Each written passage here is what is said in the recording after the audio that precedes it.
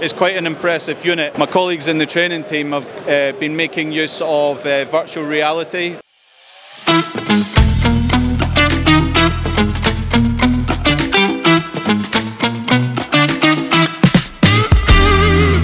Welcome to the UK series. Hello and welcome to part of our UK series. My name is Mario Dodic. I am the founder of HVAC Education Hub, where we talk about heat pumps and heat pump trainer.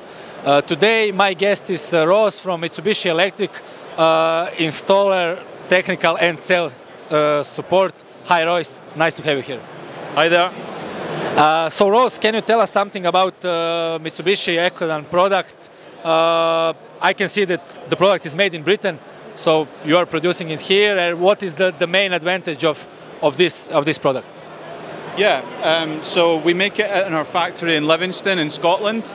So we've got well over 1,000 people employed there that are making these equipment, not just for the UK market, but also for mainland Europe as well. This particular model that we're standing in front of just now is available in sizes from 5 all the way up to 12 kilowatts nameplate capacity. Although it says 12 kilowatts, even at -5, it's actually kicking out 13 kilowatts, so it's quite an impressive unit, especially for its physical size.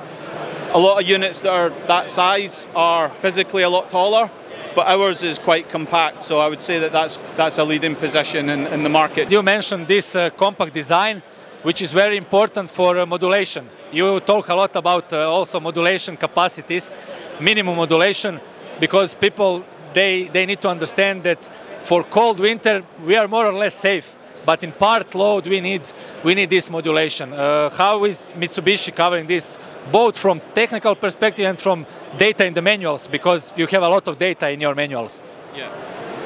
So there are several aspects to it. The first one is the compressor. Our compressors are extremely high quality. They're well known in the market for being very reliable.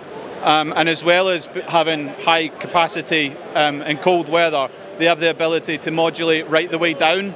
So when it's a little bit warmer, they'll be able to not use full power. So even the larger units can modulate down to less than a couple of kilowatts, which is probably more than adequate, because once it drops below that, people aren't really heating their homes anymore. It's warm enough. You are in daily contact with installers. We are also doing a lot of educational content, writing videos. We are launching some new educational platform. You have also some trainings. How can you see the role of this education, peer-to-peer learning, and what is the status of installers, of engineers, because they need to be very well known in product itself, in heating design, in engineering. How you find this, and what is your perspective on this whole educational thing in our industry?